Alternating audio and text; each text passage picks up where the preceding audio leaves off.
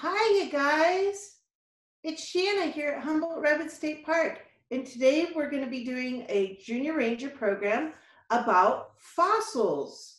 As you can see, I've brought some real fossils with me. We're also going to be talking about the golden age of redwoods and reptiles. We're going to be talking about dinosaurs, but other reptiles as well. And we're going to talk about some history of California here because we're in the California State Parks. So to start with, I wanted to welcome you guys to the Junior Ranger program and let you know it's going to be about a half hour. And at the end, we'll take the Junior Ranger pledge like we do every week. Hi, everybody. Welcome, and let's get started. So to start off with, we're going to talk about the four types of fossils.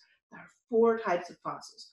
The first one is going to be a mold fossil, which is anything that left itself fossilized and made a mold of it. It looks like the actual animal, but the tissues and bones have been replaced with minerals, so it's a rock. Over here is a mold fossil. Then we have an imprint fossil. An imprint fossil is when the thing that's fossilized leaves an imprint. This is how we know what dinosaur skin looks like. This right here is an imprint of a clamshell. Another type of fossil is a trace fossil. A trace fossil could be something such as a dinosaur footprint, or it could be something such as this. Can you guys see this? This right here is called coprolite. It's actually fossilized dinosaur poo. So I'm not holding dinosaur poo in my hand because it's a rock that's replaced the dinosaur poo, but it's a trace fossil of dinosaur poo. And the fourth kind of fossil is amber. Amber is fossilized tree sap.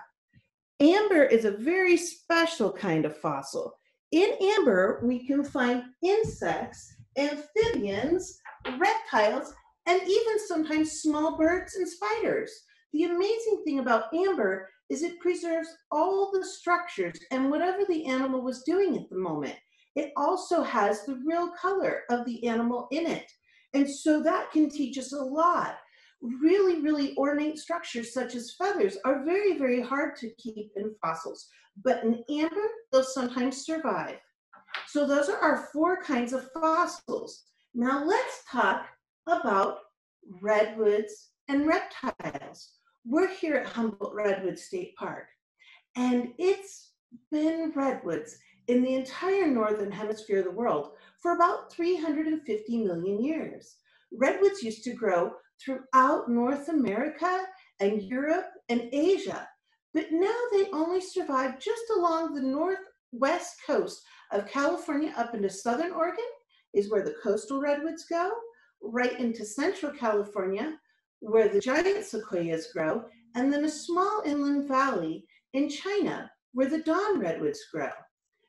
Now we have redwoods here, and redwoods haven't changed hardly at all in those 350 million years. For example, this right here is a little redwood seed cone, and the redwood seed cone is virtually unchanged in 350 million years. I've seen a picture of a fossilized redwood seed cone, and it still had the same basic structure and the same basic size. For that reason, we sometimes call redwoods living fossils. There are some other kinds of plants that are also living fossils. I'll let you guys think about some while we go on with the program, and then we'll talk about them more later, see if you get them right. Now let's talk about time. We're going to take a quick travel through time. Are you guys ready? Come along with me. Let's go back 600 million years ago, and then we'll go forward together through time to now.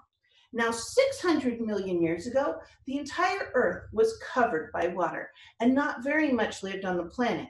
If we come forward to about 600 or 580 million years ago, we get to the edge of the Cambrian period, and that's when we start seeing things like trilobites. Trilobites were called that because they actually have three sections of their body, and they live underwater, and They're kind of like pill bugs under the water. All of their bones were on the outside and they had a hard skeleton. In the Cambrian period, we also have jellyfish and we have clams. Lots of different kinds of clams. Now, the thing that's amazing is that most things that lived in the Cambrian period did not have any head or eyes or ears like the jellyfish or the clams, but trilobites did. We go forward to about 500 million years ago. That puts us in the Ordovician period. That's when we start seeing things like coral and starfish. Again, not very many things have heads at this time period. Coral are actually an animal that lives attached to a skeleton under the sea. And what we think of as the coral is actually the skeleton that kind of anchors the animal in place. And then at the very ends are the animals that actually kind of stand on their head and pull food in their mouth, kind of like a starfish does. Then we go forward in time to the Silurian period. The Silurian period is about 430 million years ago. In the Silurian period, we see sea scorpions. Sea scorpions have their bones on the outside. They can be a little bit scary looking, and they were huge. Another thing we have in that time period is lampreys. Lampreys still live nowadays in Humboldt Redwood State Park. Now, if you look, those lampreys do indeed have teeth like a vampire. That is because they attach to their host and suck blood. When they live in the rivers, such as the Eel River, which is actually named for them, they do not suck any blood. They suck blood when they're in the ocean on things such as sharks and whales. But when they come back up to the Eel River, they don't eat any again. So you don't have to worry about being eaten by a lamprey. Now we go forward to the Devonian period, which is about 420 million years ago. And that's when we start seeing some insects. The silverfish insect is the most primitive of all insects.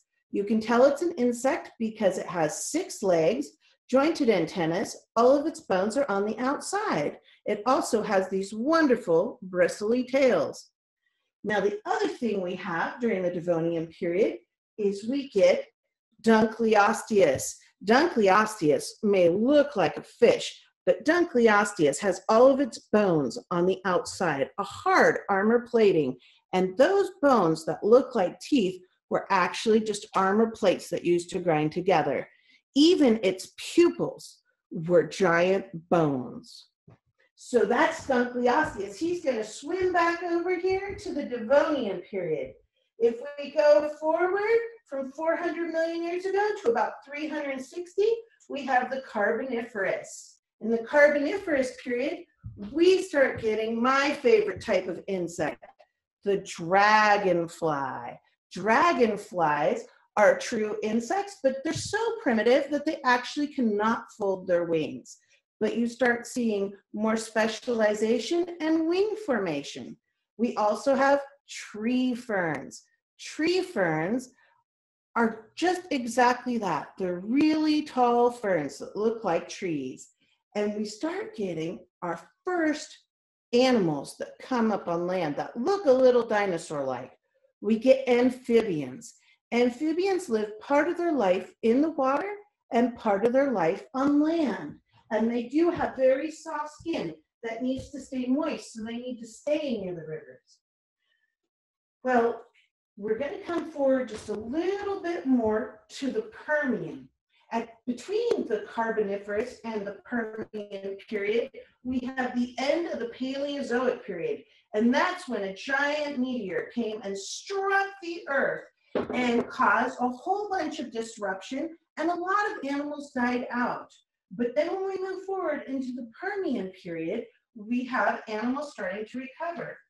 In the Permian period, we get our first animals that look really like dinosaurs that have harder skin and can walk on land a lot.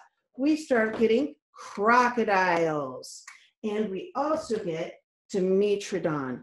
Dimetrodon is a very primitive dinosaur, but the wonderful thing about Dimetrodon is that Dimetrodon has its legs going down underneath of it. So while crocodile's legs spread out and they are belly draggers, Dimetrodon is able to hold its belly up off the ground.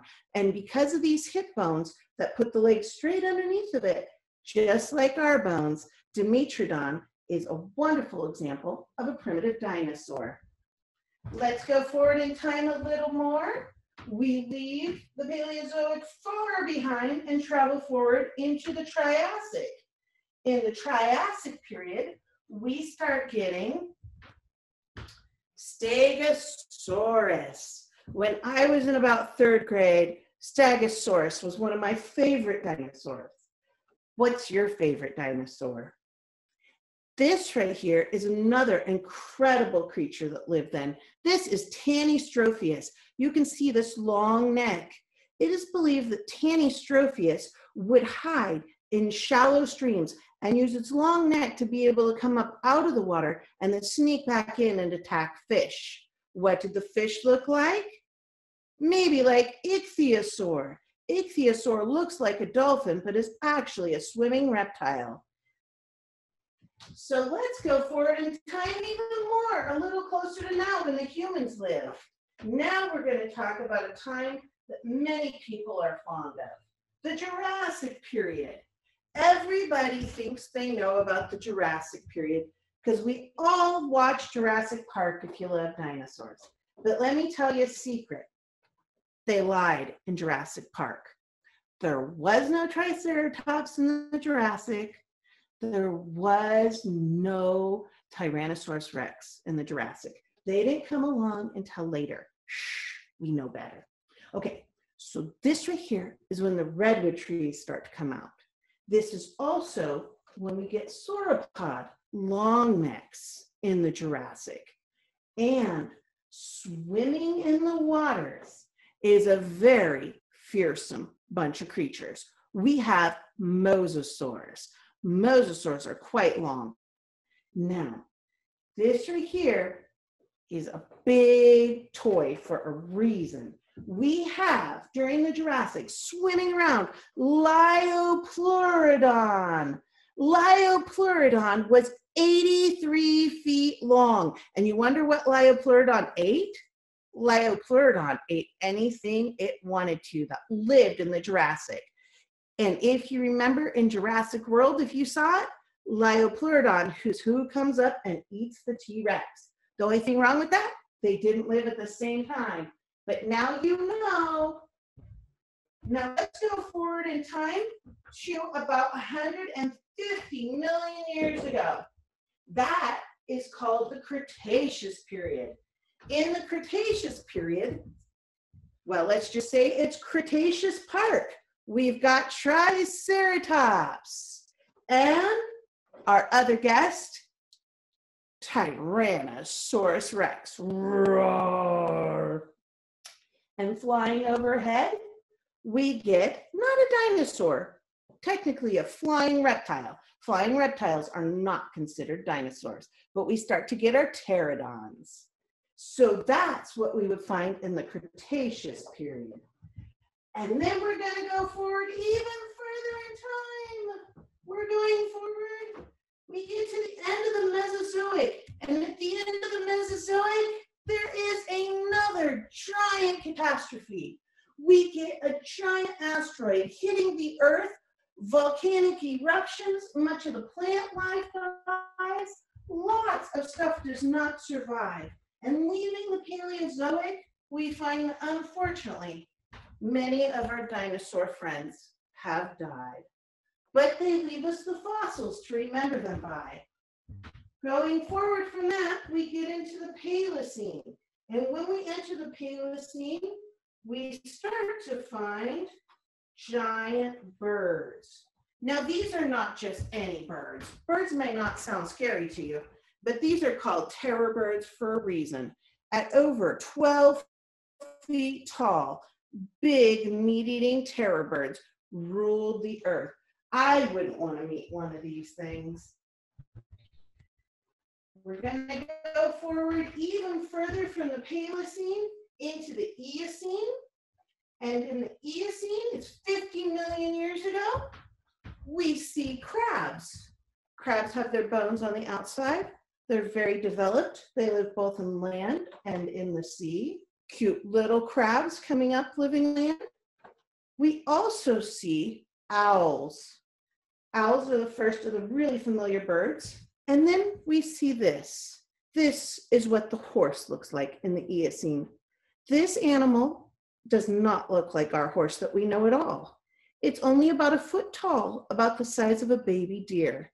And this animal, with its little three-pointed hoof, is very tiny and gentle. You wouldn't ride it. So that's called the dawn horse. And that's in the Eocene period. Let's go forward even further in time, getting even closer to now. And we got the Oligocene. In the Oligocene, we have cats and dogs, primitive cats and dogs. But we also have entelodont. Entelodont, well, this is the dog, but entelodont is a giant, ferocious pig. And entelodont was over 10 feet tall. I have seen one of these stuffed, and these things are scary, and they definitely ate meat. I would not want to meet an entelodont. We're going to go forward even further into the Miocene. In the Miocene, we have the saber-toothed tiger. And the saber-toothed tiger is joined by one of my personal favorites.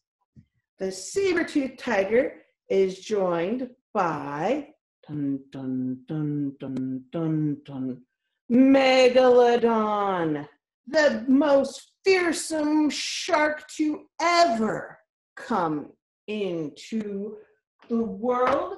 Megalodon was over 53 feet. This right here is a human down here. This is a great white shark. This is a whale shark. And this is the two different sizes that are possible for Megalodon. 53 feet is almost as big as two large school buses.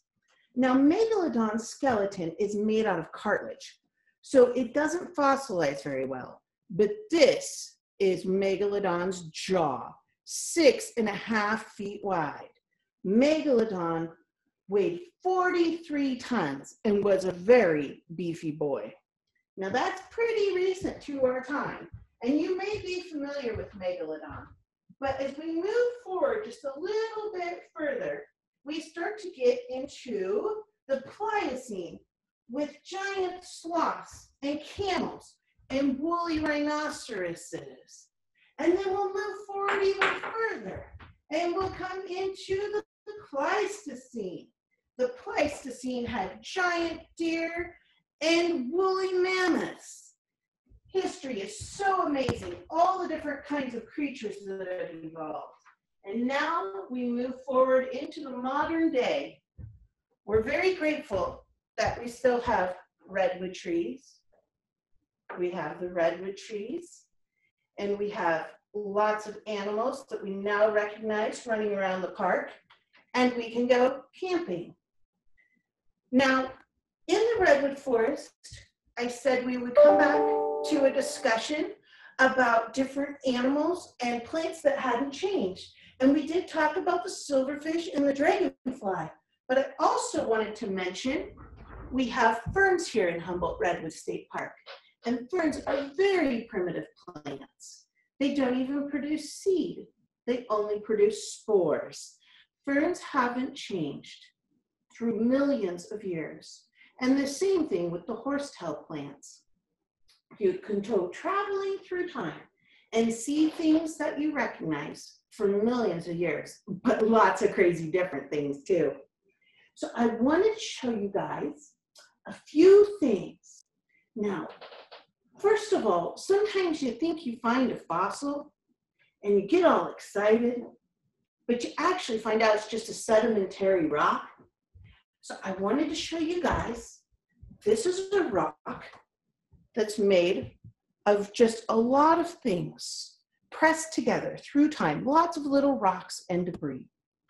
This is the exact same thing with seashells stuck in it. So this right here is actually a sedimentary rock with fossils in it. Sometimes it gets confusing, and you always hope you find fossils, but you have to make sure sometimes. So if you like going fossil hunting, make sure you pay attention to whether or not you have a fossil. Seems pretty obvious. Now we're going to talk about something that makes me a little bit sad. We're here at Humboldt Redwood State Park, and we're underneath the redwood trees. And a lot of people want to know what dinosaurs walked under the redwood trees. Well, in other places in the United States, dinosaurs walked under the redwood trees. But here in California, we were underwater in the Jurassic period. If you look right here, you'll see that there is actually no California in the Jurassic period, 152 million years ago. And if we go forward to the Cretaceous period, there's still, here's the Rocky Mountains, and there's no California. We're still underwater. So no dinosaurs walked here in Humboldt Redwood State Park. But what they did do was marine reptiles swam. You remember I was telling you about Liopleurodon and mosasaurs and elasmosaurs and kentrosaurs and ichthyosaurs, all those giant swimming reptiles, they were here at Humboldt Redwood State Park. Then later on, when California, because the tectonic plates shift and earthquakes and things, and California was able to lift up out of the ocean and wrinkle into mountains and be above the sea, when that happened and the plate slipped and California came up, then the redwood trees were able to survive here during the Ice Age. And so even though we didn't have dinosaurs walking here, we still find a lot of interesting marine fossils here. So I wanted to show you guys some fossils that were found in this area. This right here is actually a piece of petrified redwood bark. It looks almost exactly the same as if I'd gone and gotten it off a tree right now. The only thing is, you can see the individual fibers, but they don't come apart. Redwood bark fossils are really amazing. They still have the red color from all the tannins of the redwood. And then you guys remember I was telling you we mostly find marine fossils here. Here is a fossil of a fish. You can see it's hardly changed at all. It's clearly a fish. Here are some clamshells.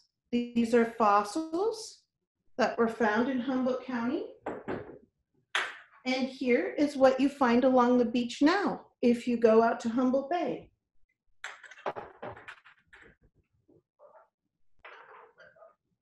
Here are two more fossils of another kind of clam.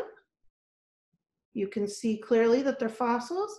And then this right here is the one I found a couple months ago, right on Humboldt Bay. These, again, are considered living fossils because they haven't changed hardly at all through time. Here is a couple of snail shells. This one is a fossil. This one is a fossil. This one is the modern day one. And you can see that they've hardly changed at all. They just are rock hard when they're fossils, but you can see all the details. Just to give you an idea of one more kind, you can see the distinct ridges on this clamshell right here that's a fossil. And here's another one that's clearly a fossil. And here's the modern day one. They look so much alike. It's really amazing.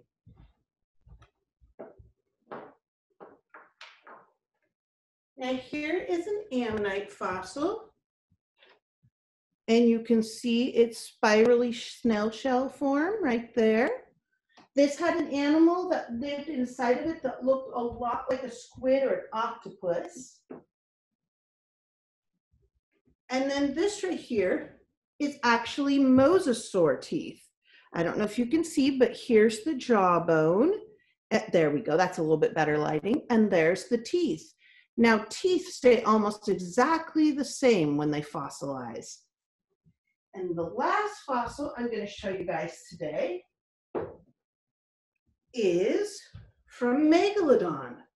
This right here is half of a Megalodon tooth. Now, Megalodon had a wonderfully sharp tooth. This edge right here is still incredibly sharp, and you can see where it would be in the gum line. That's half of the tooth. So the tooth was quite large and very sharp and spiky. Megalodon, as I said before, was 53 feet long and weighed up to 43 tons. Megalodon. You know what? I think it's time to sing a song. Would you guys like to sing a song with me? I have a song about Megalodon. If you'd like to help me sing, you can do your part when it comes along. Your part's going to be chomp chomp. Are you ready? Oh, I wish I was a little Megalodon. Chomp chomp. Wait, Megalodons aren't small. Let's do big. I wish I was a giant Megalodon. Chomp chomp. Oh, I wish I was a giant Megalodon. Chomp chomp. Because I'd swim wherever I likes, and I'd bite with teeth like spikes. Oh, I wish I was a giant Megalodon. Chomp chomp. Good job, you guys.